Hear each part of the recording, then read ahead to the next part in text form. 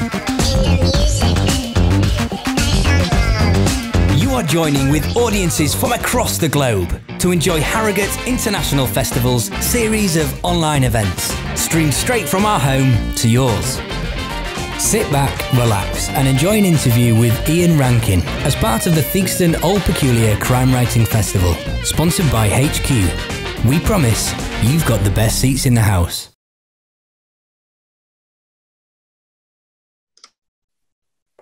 Good morning, everybody. My name is NJ Cooper, and this morning it's my great delight to be asking questions of Ian Rankin. Good morning, Ian. Morning. This is your year at Harrogate, chairing the festival, chairing the programming committee, and a very peculiar year it's being, with no great Theakston's beer, no parties in the garden. What are you going to miss most?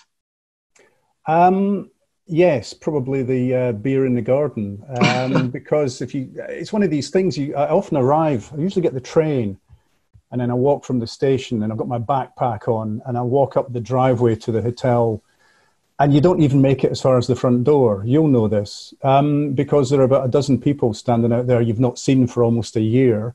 Most of them crime fiction writers, but some of them fans, old friends, people in publishing, agents. It can take you an hour or two to actually get to the reception desk and actually get checked in. And by then, you've usually had a few drinks. So it's a lovely way to start a festival.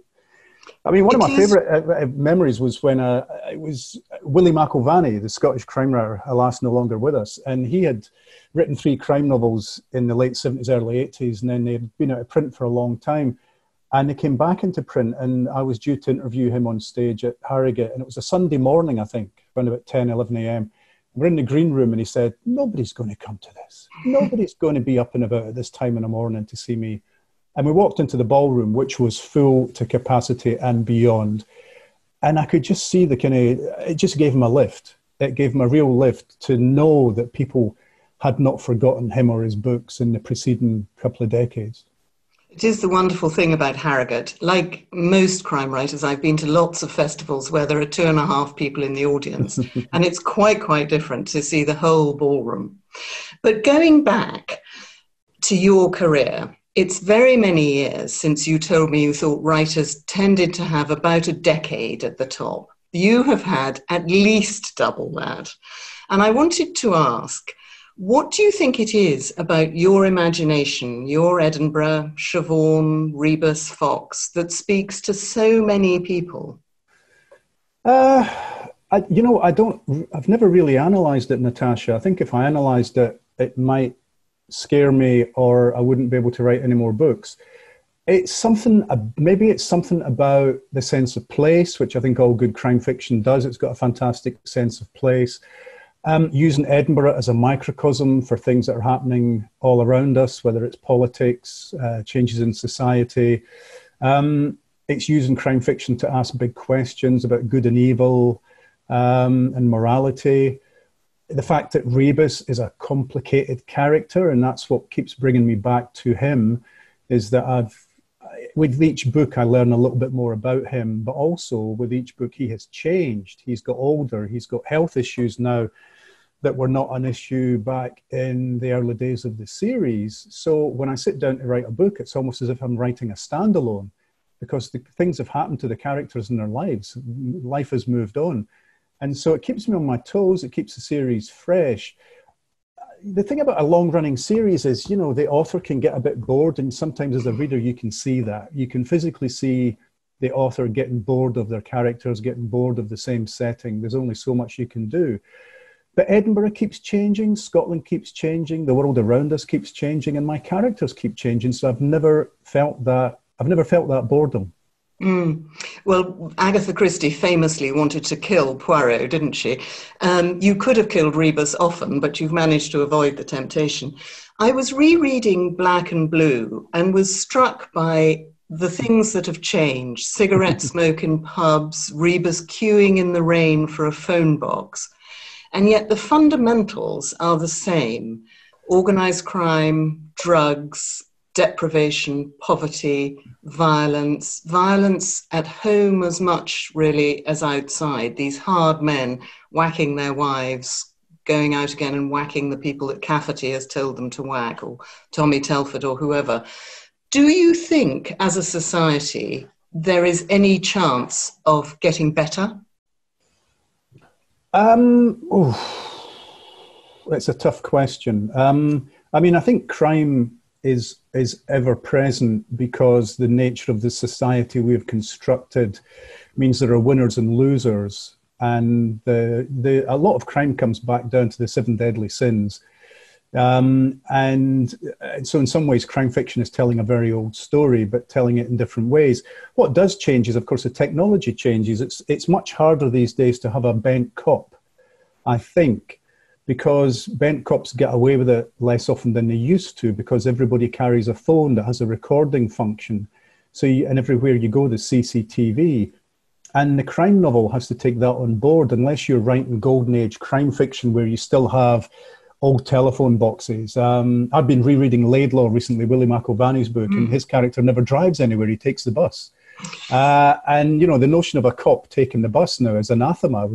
I can't think of many contemporary writers who would find that a realistic way of getting their detective around a landscape. So the technology changes, the way of dealing with crime changes. The crimes themselves, you know, crimes of passion are still with us. Greed is still with us. Envy is still with us. Anger is all around us. And at the moment, we seem to be living in a very angry period of history, and a very polarized period in history where you've got to be on one side or another. You can't sit on the fence. You're not allowed to have a nuanced discussion. You have to have an immediate knee-jerk reaction, and then you gather around you all your friends as a kind of fence between you and the people you don't agree with. And crime fiction, I hope, is more complex than that. It doesn't give us a very simple story. It gives us a complex story about maybe fairly straightforward issues. Good and evil are very straightforward concepts on the surface. But once you delve down a little bit, you'll find there are lots and lots of nuances there. And all the different writers I enjoy reading are writers who take that on board, who take on board that there are very complex reasons for crime to exist, even though the crimes themselves may not have changed very much over millennia.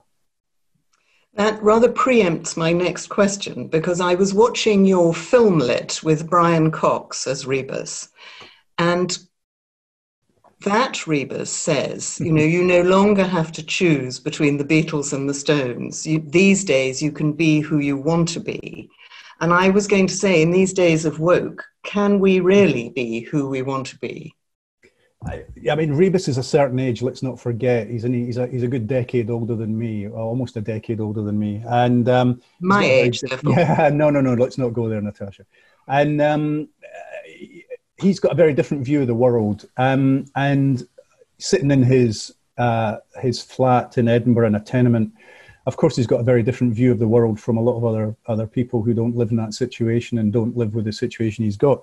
I mean, he's thinking back to the Beatles and the Stones. He's thinking back to the Mods and the Rockers, and the fact that these days it seems to be much more of a melting pot. And yeah, maybe if you're looking from the outside, you go, no, these binaries are still with us.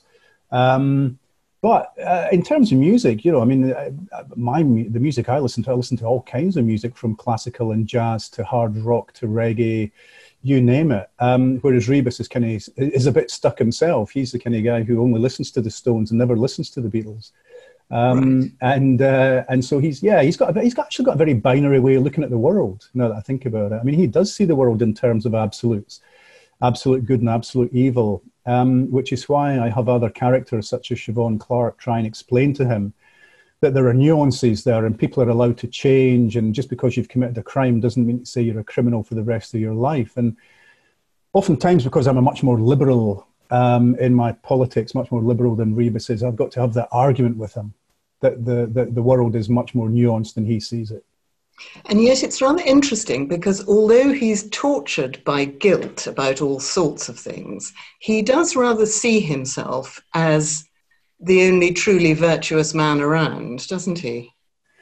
Oh, I don't know. I mean, I think he sees himself as being on the side of the angels, but always being tempted. I mean, the whole raison d'etre of Cafferty, the gangster who in the later books controls Edinburgh, is for him to be the devil, is for him to keep tempting Rebus into breaking the rules just that bit too far and not crossing back over the line to be one of the good guys again.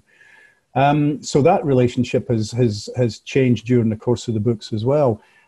Is he a good man or is he not? I mean, I think he represents the kind of fictional cop, and in fact, it used to be the fictional private eye that we used to see a lot of, who kind of makes his own rules. He's almost like an existential hero, which is why a lot of American crime fiction was taken seriously in France when it wasn't taken seriously anywhere else, was that the French, the philosophical French, saw the detective, the private detective, is someone who creates their own set of rules and values and lives by those. And Rebus has always done that. He always in the books has operated almost as a private eye within the police, going off and doing his own thing, breaking the rules, sidestepping the rules, being a maverick, running his own investigation, not working well as part of a team. He wouldn't last 2 minutes in the modern British police force because of that. But he operates quite well as a private detective, and I've always had a soft spot for American private eye stories. One of my big heroes is Lawrence Block, who writes the Matt Scudder, although he says he's written his last Matt Scudder novel. And very early on in my career as a crime writer, before it was my full-time job, I came across the Matt Scudder novels, and Cafferty was invented as a nod to one of the characters in the Scudder series, a guy called Mick Ballou, who's a New York gangster who the private detective Matt Scudder becomes quite friendly with. And so that was the relationship that built up between Rebus and Cafferty, was a homage or theft of some of the ideas in Larry Block's books. This is one of the things I love about crime fiction.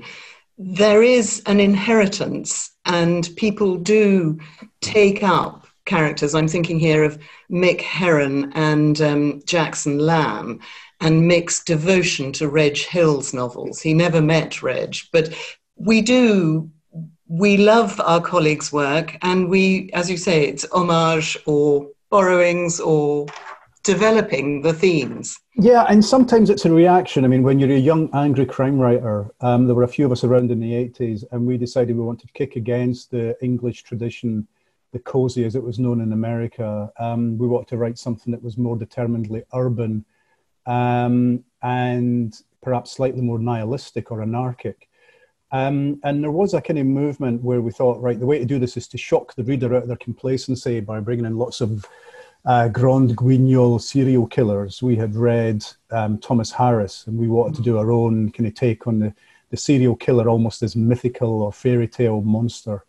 And then, you know, most of us grew up, and we decided that that in fact there's a place for nuance in the crime novel. You don't have to shock. I remember quite early on, it was the third Rebus novel, Tooth and Nail, which was set in London. I was living in London at the time and didn't like it, so I thought I'll bring Rebus to London so he can not like it as well. And that, in thrall to Thomas Harris, I had this very Grand Guignol serial killer, and it had scenes of sex, scenes of a sexual nature, and very graphic descriptions, I know. And my editor at the time, God bless him, a very old-fashioned traditional publisher, Ewan Cameron, who's still around and has just written his first novel, I think at the age of 80. His first novel, Madeline, which is a good old-fashioned traditional novel. He said to me, look, can we pause at the bedroom door, please? And can we not have as much description of the violence? Please allow the reader to use their imagination. They will dream up many more scenarios than you can. And so I learned a valuable lesson, which is that crime fiction doesn't need to have sex and doesn't need to have violence necessarily. And luckily with a cop, the cop turns up after the act of violence has taken place. So what Rebus and Siobhan Clarke and my other characters are doing is dealing with the aftermath rather than the violent act itself. So that allowed me I could relax then, because I'd really felt, you know, queasy writing about violence or describing violence. And also describing sex. Lordy, lordy. I was very glad to stop at the bedroom door whenever Rebus went inside with a lady. Well, it's one of those weird things, isn't it? Nobody thinks that we have committed all the crimes in our novels, but everybody thinks we've had all the sex. Moving on to something slightly more serious, it occurs to me that crime novels, good, sensible crime novels, are also social history. And you have covered a lot of important things in Scottish history as they happen. Did you set out to do that? I set out to write about Edinburgh, to try and make sense of Edinburgh to me and using Edinburgh as a character. I think I'd been studying the Scottish novel and had fallen in love with the prime of Miss Jean Brodie and Jekyll and Hyde, and had seen the influence of Jekyll and Hyde on Miss Jean Brodie to a certain extent. But nobody seemed to be writing about contemporary Edinburgh in the 80s. And I thought, well, maybe I should do it. There were lots of novels being written in Glasgow, but not many novels or any novels that I could find being written about contemporary Edinburgh. And I thought a cop, a detective is a good way to explore the city. Then I realised fairly early on in the process that Edinburgh could be used as a microcosm for Scotland as a whole, for things that were happening in politics and in society. And when change came, because I was writing about a real place in real time, when change came, that change had to be reflected in the book. So the coming of the Scottish Parliament, the meeting of the G8 in Edinburgh, all of these things, the independence debate, of course, Brexit. You can't really write a contemporary novel without at least referencing Brexit at some point, although I do it very fleetingly in the last couple of books. I think the only thing I say is that my gangsters are all for it because they are disaster capitalists and they see money to be made from chaos. So yeah, I guess by accident, the books did become critiques of society or looking at things that were happening around me to try and make sense of them, Natasha. And it's one of these things where you can't really do it with countries that have been in complete turmoil. You tend to find if a country has been in complete violent turmoil, let's take Northern Ireland for a recent example, the crime fiction only really emerges afterwards. Yes. To explain or to try and explain what just happened. So you don't need crime fiction in places that are undergoing huge amounts of violence, except you do get it in America. But it comes afterwards as a way of explaining. So the crime novel tends to be a historical novel. It's talking about things that happened 5 or 10 years ago rather than things that are happening in here and now, which is why I hope to God we're not going to get too many COVID crime novels. Tempting as it is. Very boring, yes. Your mention of your gangsters as capitalists brings me on to another question I had. I've been rereading your books and obviously haven't reread the whole lot.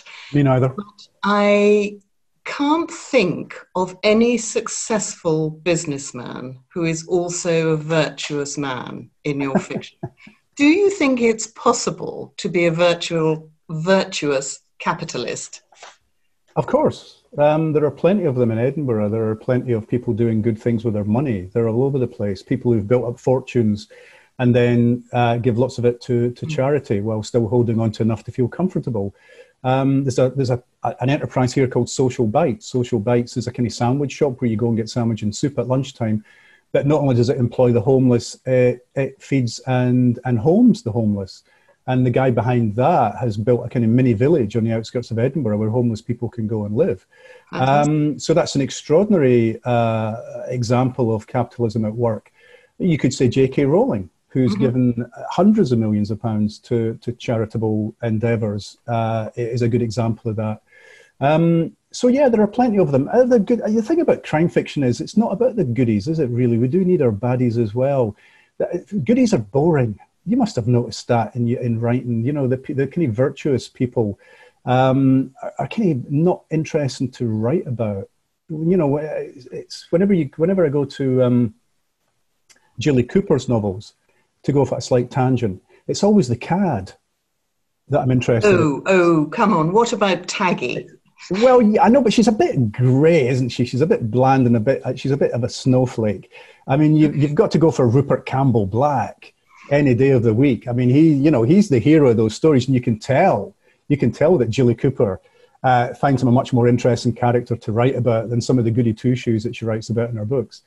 Right. And it's the same with police. You know, bent cops are much more interesting to write about, or cops that might be able to be bent. Are much more interesting than people who go home of an evening to their family and sit and watch telly. And it's why I decided early on that Rebus would not really have a family life, because family life just gets in the way of the storytelling. You know, I'm sorry, I would love to help you solve the serial killer crime, but I've got a holiday. I've got to go with my kids, or I've got to take the kids to the dentist, or, you know, I've got to go home for dinner. You know, I can't hang out 24/7 solving this crime. I've actually got a home life. Now, in the real world, most cops do have a fairly successful home life these days. Wasn't always the case. But in fiction, I mean, they do exist. They do exist. Is it the Brunetti novels? I mean, that's quite a successful. Do I mean Bruneschi? I'm getting mixed up here. Donna Leon's character, living Brunetti, yeah, living in Venice with a lovely Paola at home, cooking fantastic food, etc., etc. But those are rare cases. I guess Ruth Rendell did it, didn't she? I mean, to a certain extent. She had a detective who had a fairly calm and quiet home life, although his family did get involved in some of his later cases. But I enjoy the mavericks, and I enjoy the people that have just got a bit of edge to them. I did notice in Black and Blue, when Rebus is talking to Jill Templar, you say Rebus felt comfortable sharing everything but close proximity. Now, I wondered if that's his fatal flaw or the basis for his superhuman detective talent. If he can't allow close proximity, maybe it wasn't the job that ruined his marriage, but the job that gave him an excuse to have a ruined marriage. What do you think? Again, I think it's probably very complicated, and I've not thought about it too much consciously. Probably subconsciously, I'm working on it all the time. When I started writing the Rebus books, the cops I met tended to have a kind of broken marriage behind them. They tended to spend too much time in the pub with their colleagues. They had this very, their work patterns. They would be working, long hours, weekends, etc., on a big case, which was detrimental to family life. Now, whether they were unsuited to family life in the first place, and this gave them an excuse not to get involved, or whether the family life thing fell apart because they were married to the job, I'm not 100% sure. I know it doesn't happen so much these days. The cops I tend to come across these days are in successful relationships. The bulk of them are in successful relationships. I just chose to have a series of loners. Malcolm Fox is a loner. He's got a busted marriage. Rebus has a busted marriage. Siobhan Clarke has never married. So they can focus on each other and focus on the case and not have all that family stuff getting in the way. Whether it's to do with their character or whether the job has changed them or whether they chose the job because it meant they could act that way, I'm not 100% sure.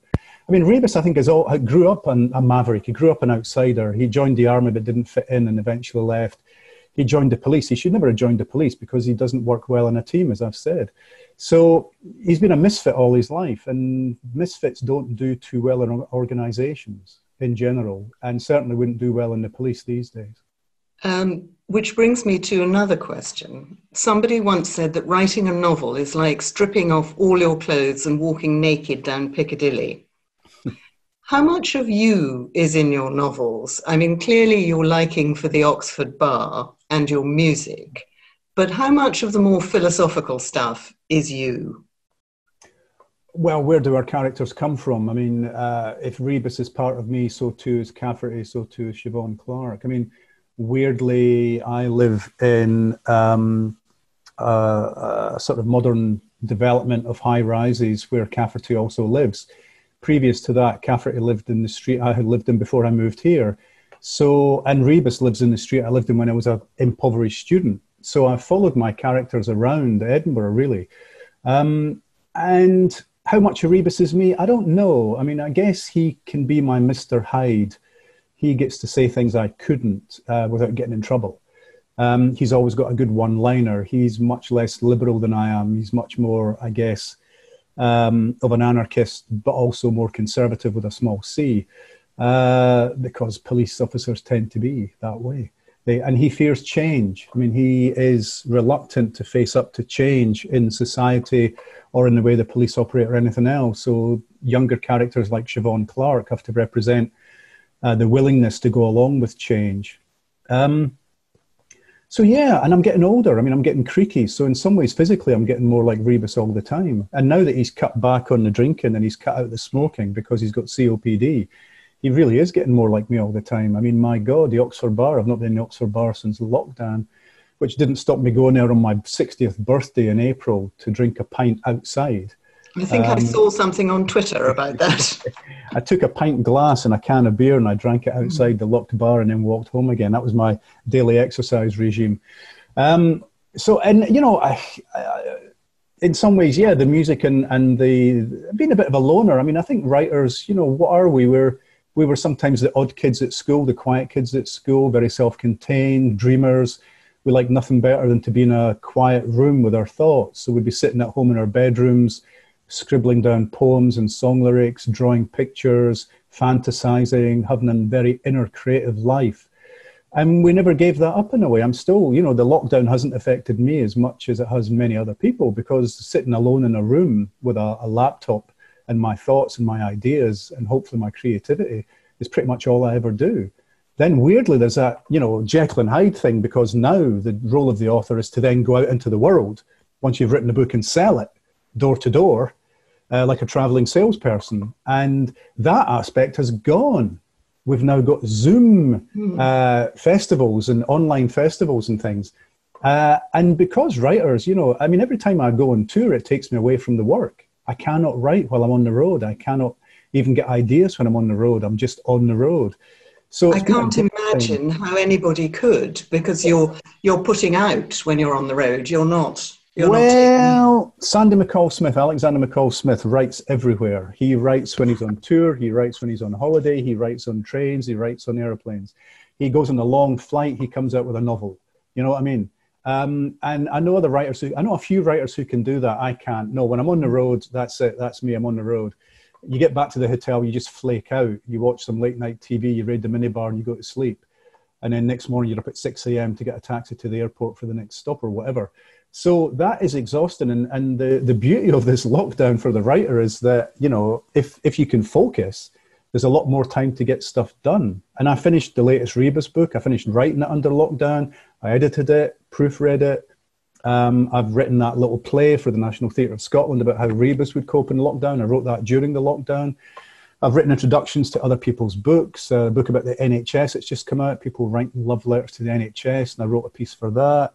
I've been getting a lot done, and people are spitting now. People watching this are spitting, going, I can't focus. And what I have found hard, I don't know, Natasha, about you, reading.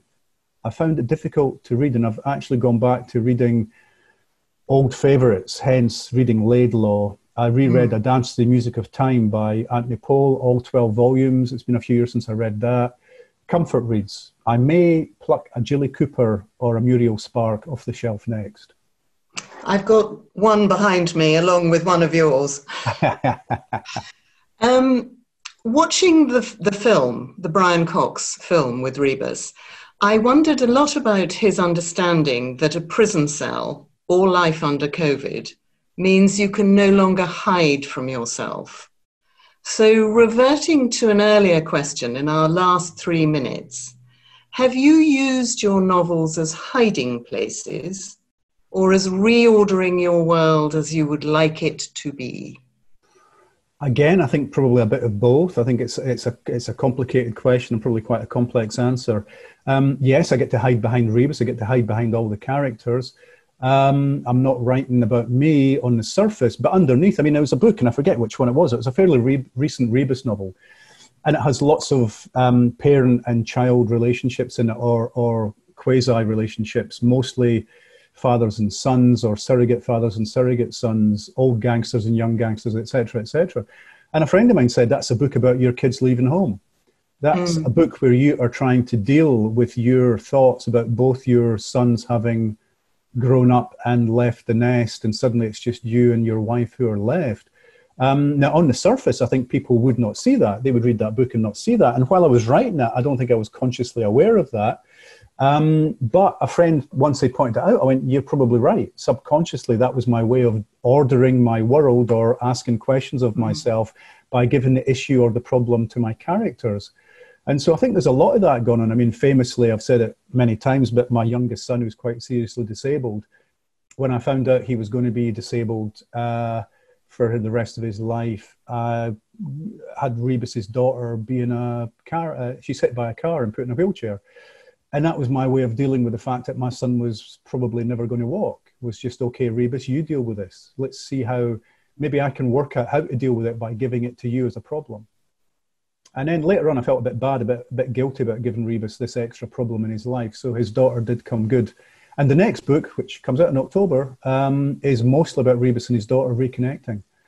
So it's not actually set in Edinburgh mostly. It's mostly set way up on the north coast of Scotland where she lives, and it takes me and Rebus way out of our comfort zones. And it's no bad thing to do that. I've got to say very quickly, it's not Rebus goes on holiday, because whenever a character, a long-running character in a series goes on holiday and finds a murder, you go, that's an author who's getting a little bit tired of their character. Or alternatively, an author who wants to go to the West Indies in the winter on the Taxman. Yes. Thank you very much indeed, Ian Rankin, for sharing your thoughts about your work, your life, and Scotland. That was great. Thank you. Thank you for allowing me into your interview room. Am I allowed to go now? Do I need a lawyer? I think you're allowed to go. Cheers, Natasha. Bye. Bye. Thanks for joining us. If you have enjoyed this event as part of the Harrogate International Festivals, please do think about a donation to ensure that our festivals can survive in the future. Donations can be made by texting HIF and the amount to 70085. For more events, please visit our online hub, the HIF Player. It's packed with upcoming live streams, events you've missed, archive recordings, and much more.